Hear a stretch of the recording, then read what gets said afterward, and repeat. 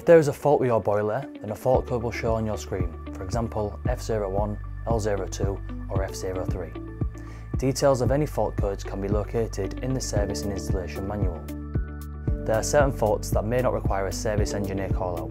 On this particular video, we will be covering L02. When L02 is displayed, you'll experience no heating and hot water.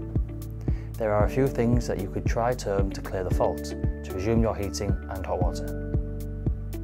Number 1. Restart the boiler. Press and hold the restart button for 5 seconds and let go.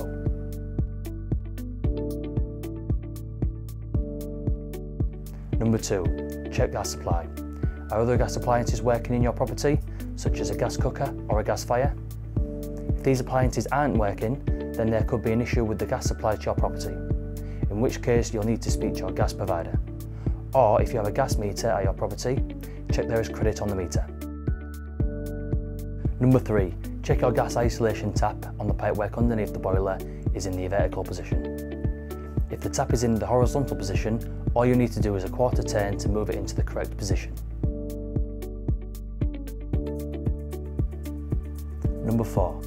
Is your boiler making bubbling or gurgling noises? This could mean that your condensate pipe that runs underneath your boiler and outside of your property into a main drain or soakaway could be blocked or frozen. If the temperature outside is freezing, then you can run warm water over the condensate pipe to defrost the water, allowing your boiler to fully operate again.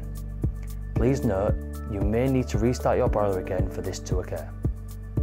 During the summer months, when the outside temperature is much warmer, then the bubbling and gurgling noises indicates your condensate pipe could be blocked, in which case you'll need to speak to your installer, as this is not covered under your warranty, as these parts are external to your boiler.